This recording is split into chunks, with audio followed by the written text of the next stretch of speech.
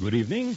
This is Crime Classics. I am Thomas Hyland with another true story of crime.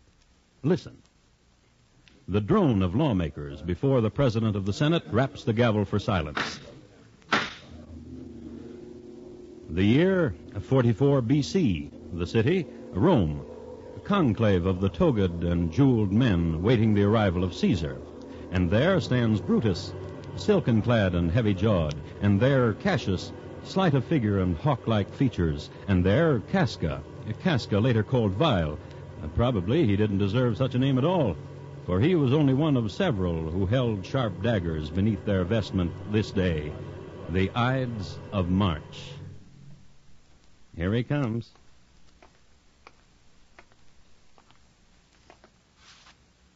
Tonight, my report to you on 23 Knives Against Caesar. Crime Classics, a series of true crime stories taken from the records and newspapers of every land, from every time. Your host each week, Mr. Thomas Hyland, connoisseur of crime, student of violence, and teller of murders. Now, once again, Mr. Thomas Hyland.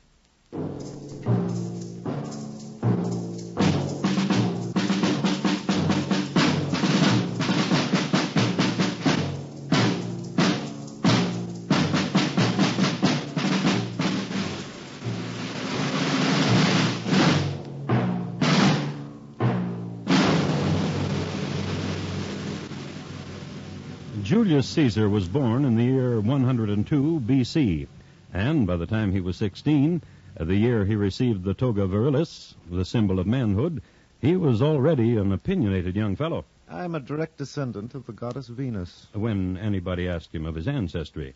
And a few years later, having been house guest at many homes on both sides of the Appian Way, To all women, I am all men. prompted to give an opinion about his prowess as a soldier, The world will taste my sword. about his intellect, A genius. Bold strategist. Of unsurpassed valor. Godlike. which is a good time to tell you what he looked like. Suetonius has him as a man of tall stature, fair complexion, shapely limbs, somewhat full-faced and keen black eyes.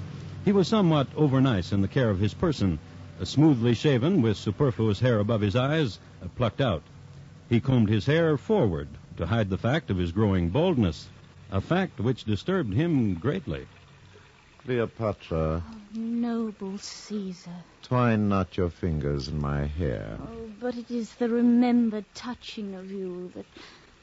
Oh, do you have to go back to Rome? Because it is the time to. Oh, what would be better? To float on this barge till where the Nile begins, to the heaven that lies over the edge of the world, Pretty thought. of a woman in love. Woman.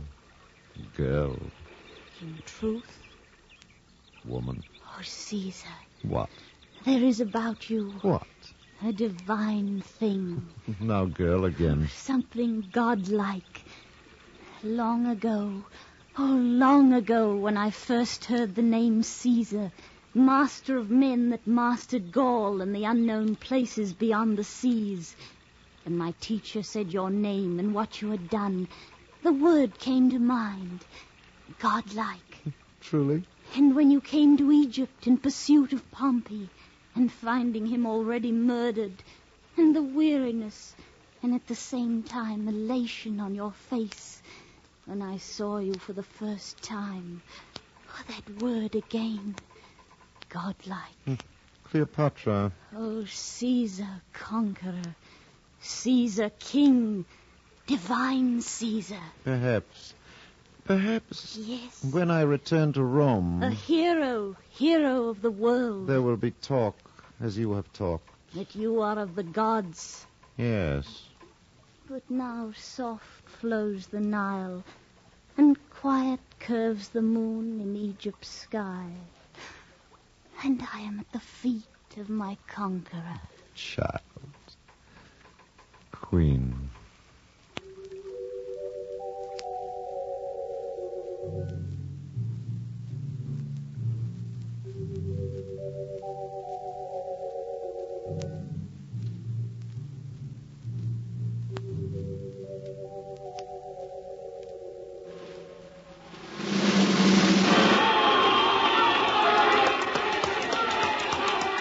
parade in the 1st century B.C.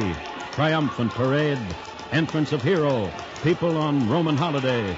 Julius Caesar has returned to the city.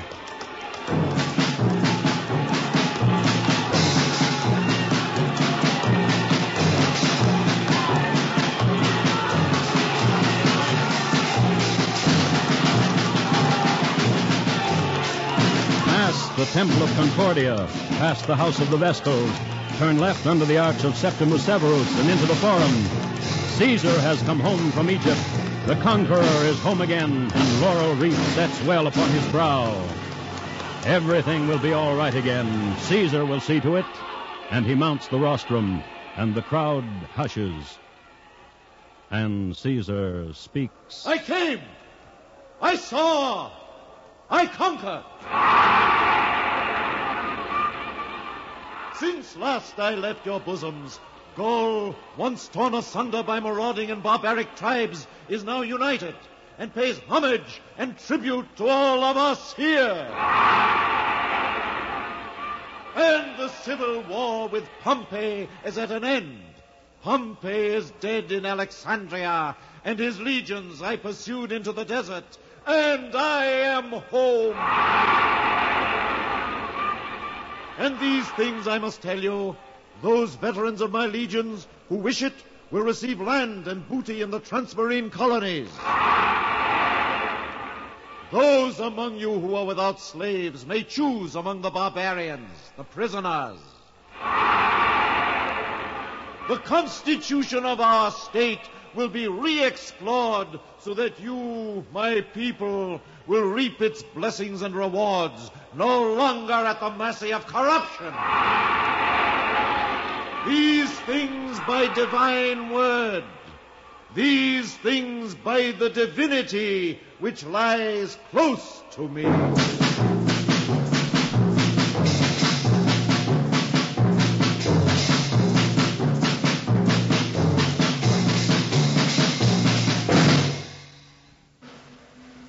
And this is the first time on record that Julius Caesar hinted openly of his divine potential. He didn't shout it. He just let it fall nice and easy against the ears of the Roman citizen. And, speaking of Roman citizens, I'd like you to meet a couple. One's name is Flavius, a shopkeeper, 43 years old. Wife, 3 children. Hobbies, the spring rituals, Greek picture stories. Ambition to visit Greece. And the second citizen is named Luca. Son of Timbor. Leather worker, 40 years old. Wife, 2 children. Hobbies, the arena, watching all sports. Just average gentlemen. Family men, decent, home-loving, owning a toga for dress and one for work and sandals to match. And friends. And now and then they were apt to meet on the street, somewhere near their respective shops. Hey, Luca. Hail, Flavius. Where do you go? Returning from the parade. As am I. A spectacle. Yes. What ails thee? Here, where I have lifted my son Cassio on my shoulder so he could see. I have seen your Cassio. He waxes with each day. Did you get close enough to hear Caesar? Yes. What did you think? Well, I'm not sure either. what about the slaves? Are you going to take a slave? I've got 4 to feed now. He's giving too much to the veterans. Well, if it wasn't for the veterans, where would we be now? I guess so. He said he was going You to... mean about the Constitution? Uh-huh. You remember he came back from Britain? He said the same thing. He came back from Gaul, the same thing. Spain, the same thing. Now Egypt, the same thing. Only a little dustier. Talking about Egypt. Cleopatra? A friend of mine in the Legion saw her. Oh, well. He says in Egypt it was good to be Caesar. Listen, you want to stop over the shop? He brought back some picture stories. Maybe. Let me ask you something, Flavius. What? Did you hear what I heard? What do you mean? What Caesar said about divinity? I remember he said something. Divinity. You think he's trying to get us to raise temples to him? Oh, he wouldn't. I don't know. Caesar now. Maybe so. Well, Well, I have got to get back, too. give my love at home. Thumbs? Thumbs.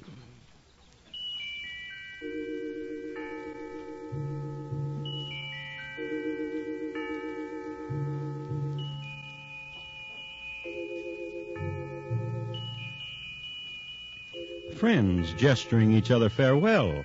And down this street and up a hill named Capitoline Hill, and halfway down its farther side there was a building of marble in a grove of cypress, a building dedicated to leisure and sweating off the fat. Roman baths for the Roman nobles, highest stratum, slaves to bring apples and towels and pills and unguents, the tier of rocks steaming and the waters of the pool warm and scented. And sitting on edge, feet a dangle, two highest stratum nobles, Brutus and Cassius, waiting for their Caesar. And that's what you think, Cassius? It doesn't take a Sophocles to figure it out. Promise the poor what they want, promise the middle class what they want, promise the nobility what we want. That's the kind of speech it was, Brutus. And it's a danger. Danger? Consider, he can only satisfy one group by taking away from the other. Therefore, it is impossible that he keep his promise. Therefore... I don't think that's the danger at all. Oh? What's the matter with you? Weren't you listening? Of course I was. He wants to be a god. I wanted you to say it, Brutus, because you are his friend, and he leans much Hail! Hail, Brutus. Hail, Caesar! Cassius. Long life to Caesar. Not so godlike, our Caesar, when he swims. Egypt has swelled him. They say Cleopatra. Yes. Look at him. Bald. Caesar, who would be God.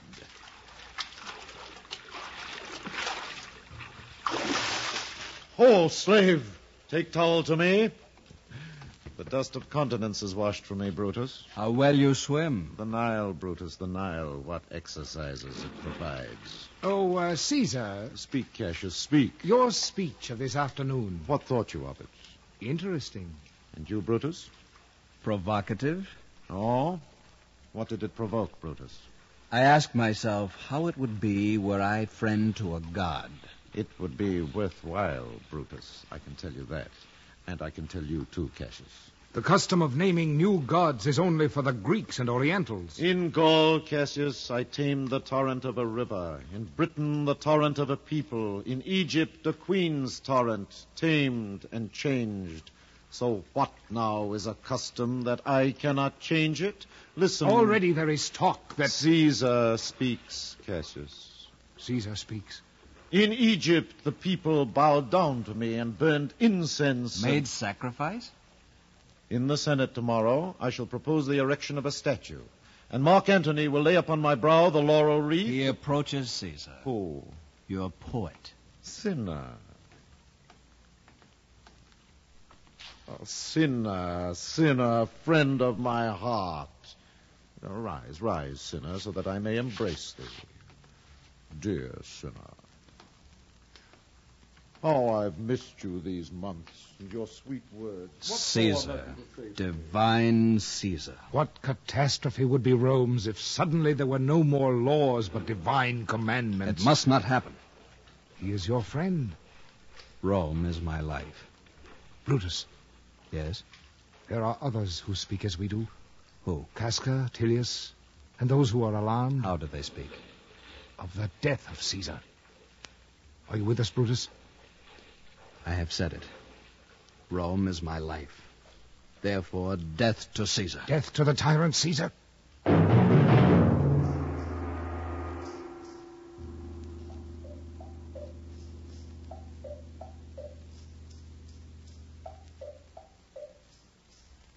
And while this kind of unkindly talk was going on about him, Caesar was on the hot rocks, listening to what Cinna the poet had written for him, and liking it.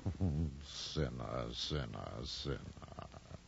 Saturday afternoon in the Roman baths.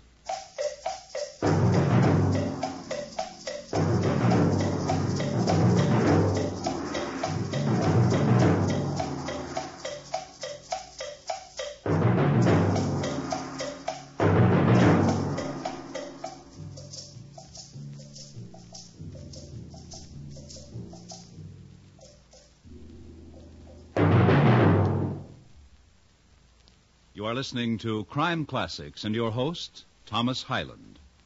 Tomorrow night, there's laughter ahead for all who come to CBS Radio to meet Mr. McNutley. Ray Milland stars as Professor McNutley, a master in the classroom who's somewhat wobbly in the social world.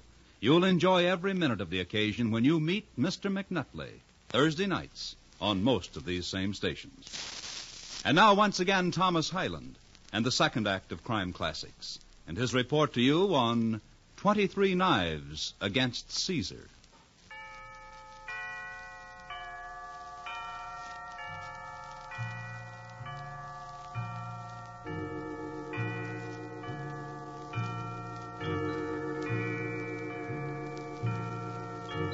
A refresher paragraph on ancient Rome.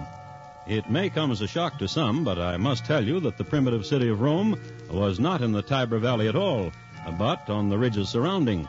It was not until the empire flourished that Rome spread out to take up all of the Campus Martius that hugged the bend of the river opposite the Vatican Hill. The streets weren't paved until about the 2nd century B.C. The first paved street ran down the Capitoline Hill to Casa Hecate, a popular pathway that it was, and so it remains to this day. Since the city depended on wells and springs for its water supply, aqueducts were put in at an early date. And with the most important plumbing down, they started to build the houses and the temples and the roads you've heard so much about. Yes, the Romans were there to stay. Hail, Flavius. Oh, Luca. Hey, Luca. Have a fig. Oh, thanks. From Smyrna. Smyrna of the north, that is why they are so skinny. Well, I've heard our Caesar eats no skinny figs. You seem troubled. Troublous times. The stomach again, Luca? It hurts when I place palm of hand to it, so, and press. Then press not. Then I could not tell whether it hurt. True. But more vexing is my trouble. Caesar? My wife disagrees with me. The function of a wife? She thinks Caesar's a god. Yeah, my wife also, my eldest daughter, and my son. My children taught too of the new god who walks the Roman streets and sits in the Roman Senate and who wears the laurel crown. And they call Caesar God. Troublous times. How easy the times could become. Not troublous. How? Accept Caesar as God. Foolishness. Is it? How say you? I've done much thinking. Since Alexander the Greek, there has been no such mortal as Caesar. A singular human Caesar. Therefore, perhaps no human. Therefore, perhaps a god. Therefore... This is your wife speaking through your mouth. With logic.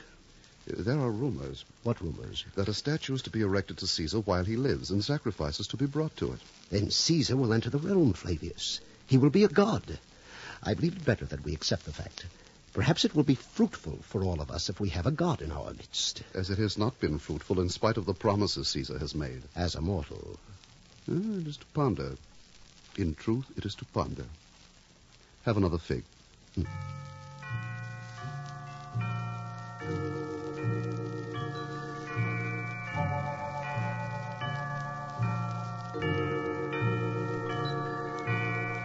Countrymen, beloved subjects, I behold here the statue. Well up the tears in mine eyes. Shiver thou my body, be humble my soul, and yet I cannot. For within me is a flame, and a voice in the flame, a voice that speaks and says, "This is your statue, O Caesar, which they have built for you. Accept it, Caesar, divine Caesar. Hear me, my people, divine Caesar, descended from the gods and himself descended from the gods and himself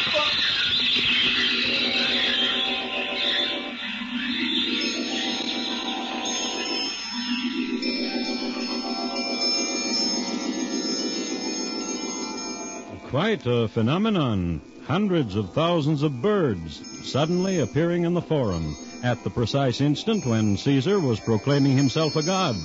And they hovered, and they shrieked, and they beat their wings, and Caesar could not make himself heard.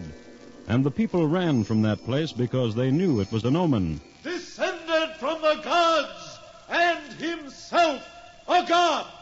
But there was no one to hear him, for all the people had fled from that place, for they knew it was an omen.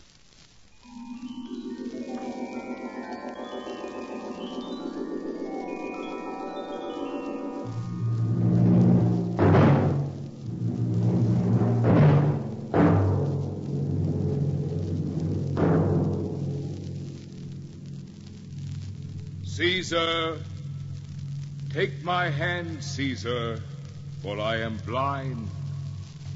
For I will take you to a place so that you may wander. This is where we walk, a place of darkness, Caesar.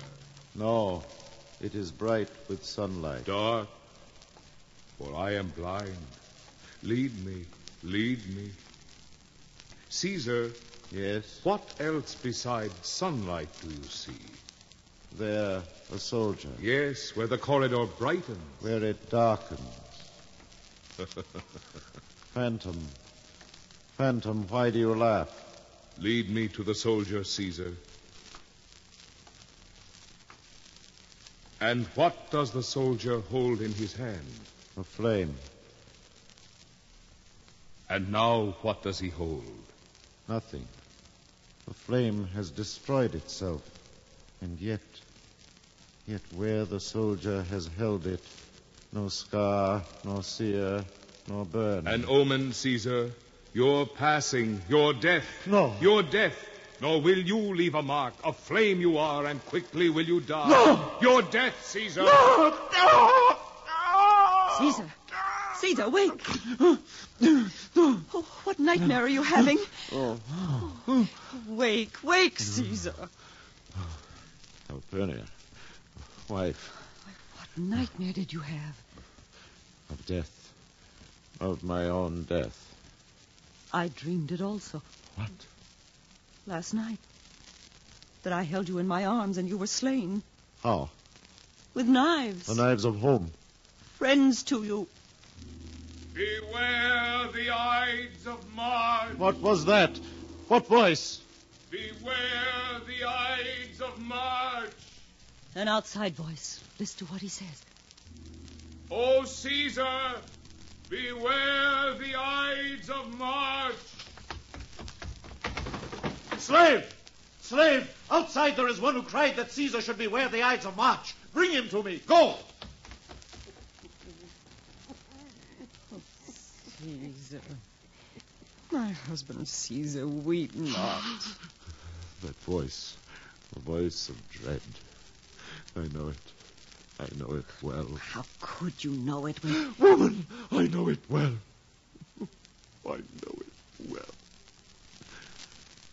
For it is the voice of my troubled dreams.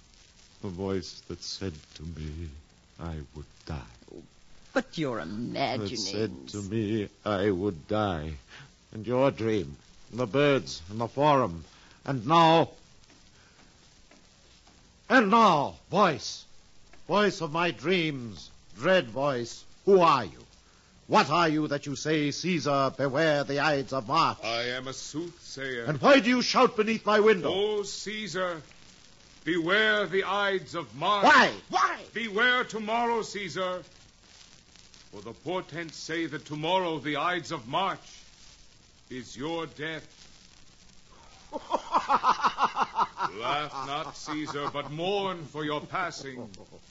I laugh because it is a huge joke I play upon myself. In truth, the voice of this soothsayer is similar to the voice of my dreams, and the face, yet there is a difference. The eyes of the man in my dreams were sightless. I am blind, Caesar. If the gods will it, for I am their brother.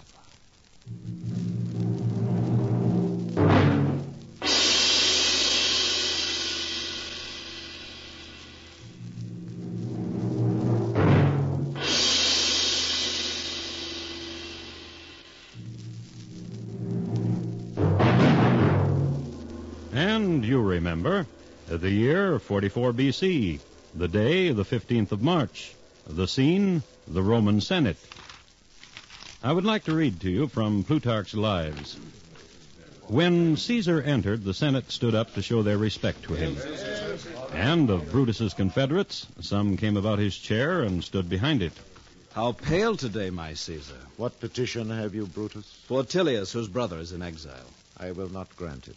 Whereupon Tilius lay hold of Caesar's robe and with both hands pulled it down from his neck, which was the signal for the assault. Casca gave him the first cut in the neck. Fire Casca! What does this mean? But Casca did not answer. Those who came prepared for the business enclosed Caesar on every side, with their naked daggers in their hands. Whichsoever way he turned, he met with blows and was encompassed like a wild beast on every side. And Brutus was the last. You too, Brutus. Die, Caesar. And gave him one stab. Caesar is dead. Citizens, Romans, listen. Caesar is dead. End to tyranny. End to a despot. Caesar is dead. It must be true, Flavius. Else the noble Brutus would not say it. Well,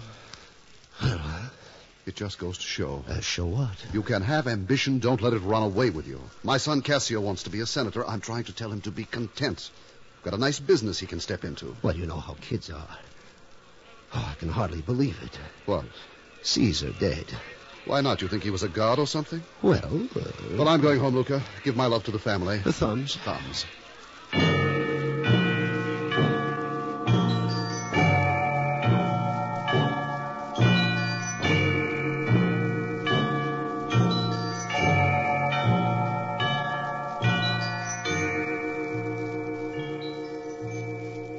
23 stab wounds were counted. Speeches were made, and Caesar was cremated. The next day, official decree by the Senate elevated him to the rank of a god.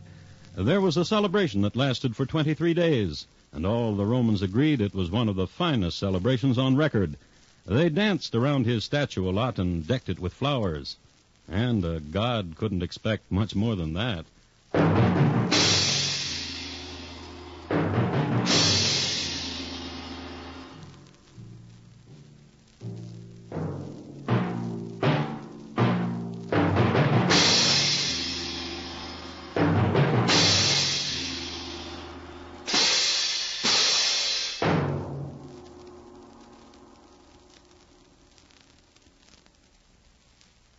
In just a moment, Thomas Hyland will tell you about next week's Crime Classic. Caesar, tonight's Crime Classic, was adapted from Accounts of the Times by Morton Fine and David Friedkin. The music was composed and conducted by Bernard Herrmann, and the program is produced and directed by Elliott Lewis. Thomas Hyland is portrayed on radio by Lou Merrill. In tonight's story, Edgar Barrier was heard as Caesar. Featured in the cast were Hy Averback, Lou Krugman, Irene Tedrow, Betty Harford, Marvin Miller, and Harry Bartell. Bob Lamont speaking. And here again is Thomas Hyland. Next week, a field in France during the reign of Louis Napoleon. We will concern ourselves at that time with a missing family and several freshly opened graves. It's listed in my files as Jean-Baptiste Tropman, killer of many. Thank you. Good night. Forward on Liberty's team. That's the 1954 slogan of the Boy Scouts of America. 3,300,000 strong, who celebrate their 44th birthday this week. Behind that slogan is a great team of Cub Scouts, Boy Scouts, explorers, and adult leaders, organized in 89,000 units through the country, its territories, and wherever Americans live abroad. To them, to all of them, a salute from CBS Radio and its affiliates. Congratulations and happy birthday. Keep up the good work. Everybody Loves Junior Miss, Thursday nights on the CBS Radio Network.